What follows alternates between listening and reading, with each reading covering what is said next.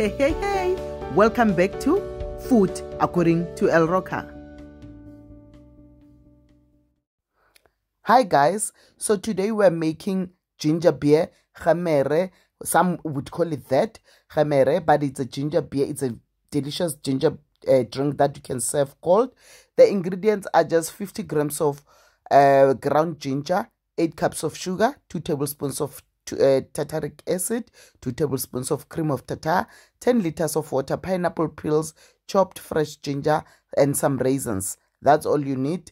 And then we're gonna let it ferment for some days. We don't just serve it immediately, but if you want to serve it immediately, I guess it's still okay. But it's nicer when you serve it after leaving it for like 2 days or so. So we're gonna start by putting 5 liter into a big pot, and then after putting 5 liter, you're gonna put your sugar in there. Remember, we're making 10 liter, but you're gonna use 5 liter for now. And then you're gonna put your ginger, cream of tartar, tartaric acid, and then you're gonna put that whole pack of ginger into that water. And then from there you bring it to the boil, and then after bringing it to the boil, and then you're gonna let it simmer for like 40 to 45 minutes. You want it to reduce while that is happening, and then you are going to cut your peels. So we're not using the whole pineapple. We're just gonna use the peels of a pineapple. It's part of the fermenting process. So you're gonna peel your pineapples. Those are the ones you can just eat or make a smoothie with them. And then we're gonna cut our ginger. So I also add this fresh ginger in there, even though I used the ginger powder, because I want to deepen the ginger flavor in this mixture. So as you can see, it's busy boiling, and then I let it simmer for 40 to 45 minutes after that. And then you see it has reduced now, and then you let it cool for a little bit, and then you are going to add your peels and the extra ginger in there. And then the raisins also are gonna go in there, and then you're gonna close it and let it cool down with that.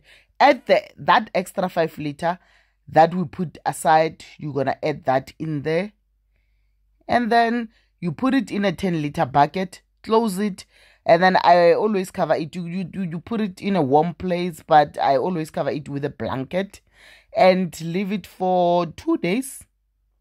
About 2 days, leave it like that. Don't open it, don't do nothing to it.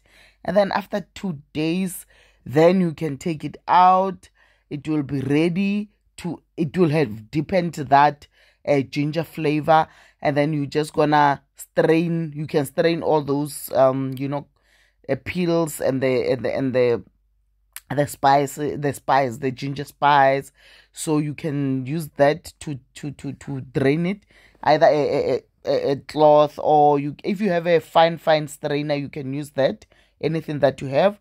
And then it is ready to serve. You can chill it in the fridge, and if you want to stop the fermenting process, all you have to do is put it in the fridge, and it will stop the fermenting process, and then it's ready to serve. Serve it cold. It is so delicious. You can serve it during a party or when you have guests over. And every time we have mahadi, what we call mahadi, when they are paying lobola, they always have this drink. It's delicious. Please try it. And thank you so much for coming back and watching this video. And as I have said before, if you haven't subscribed, please subscribe and like the video. And if you have any comments or if you have any questions, please put them in the comment section. And all the ingredients that I've used here, I'm going to put them in the description section. You can just go there and you'll get the whole or a list of all the ingredients that I've used here. So thank you so much again for coming back and watching this video. I hope you're gonna enjoy it.